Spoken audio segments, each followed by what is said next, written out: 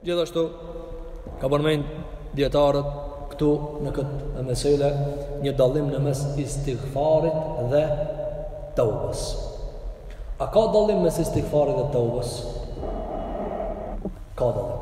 Dietarët kanë thënë istigfari është më pak i përgjithshëm se sa teubja. Teubja e përfshin istigfarin, a istigfari se përfshin teubën. A kupton? Pra, istigfari është më i vogël se sa teubja. Argumenti i parë që ka thënë Allahu xhelle xhelalu fataba alej. Ja ka mundsu mu po teube. Pra, Ademin kur e ka rregulluar, çish e ka ndrejt me teube. Kjo argumenton se kjo më e madhe.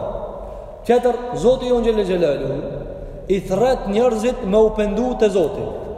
Fa in tabu wa aqamu as-salata wa atu az-zakata fa ikhwanukum fi ad-din.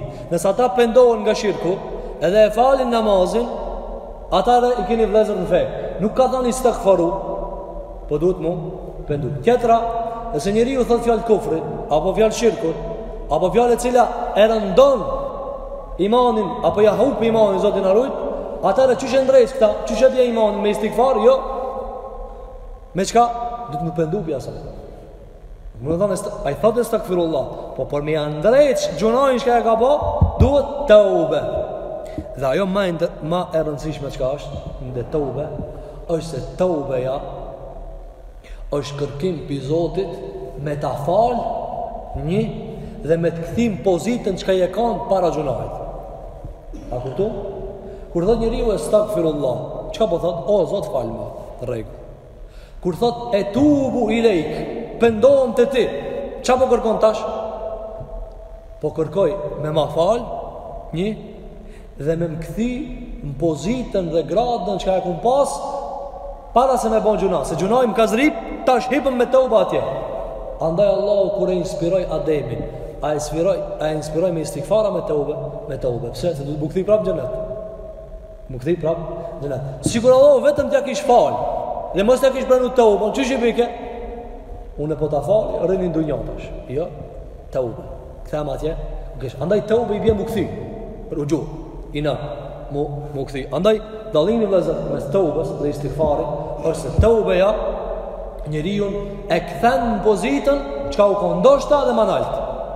Ndoshta edhe më lart. Andaj kur thot njeriu e tubu i lej, duhet me ndjeç çka polit. Nga se na për shembull ndoshta fjala pendim nuk e jepat shien që ka je fjala të teube.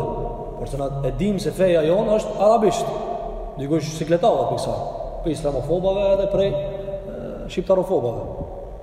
Apo dikush do me na thonë, mëson në gjuhën shqipe, keni më udhëzu.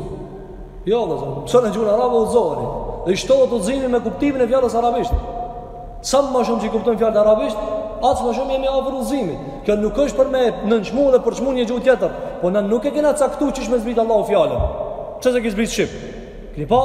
Na nuk po çuditim me ata që se dojnë fe. Kjo rregull. Ata ju ka pik apo me shndrua gjuhën të cilën ata e flasin. Po unë çuditesh me një xhamiave. Si i thonë domet, çka gjuhë arabe? Çka vet? 17 herë në ditë lexon Fatihën arabisht, edhe thot çka be gjuhë arabe. Dhe na duhet me të bëj hosti me gjuhën shqipe. Dhe kjo është talli me fenë e Zotit. A duhet me mësu pejgamberi gjuhën tonë që me kuptu hakina? A na duhet gjuhën e pejgamberit sallallahu alaihi wasallam?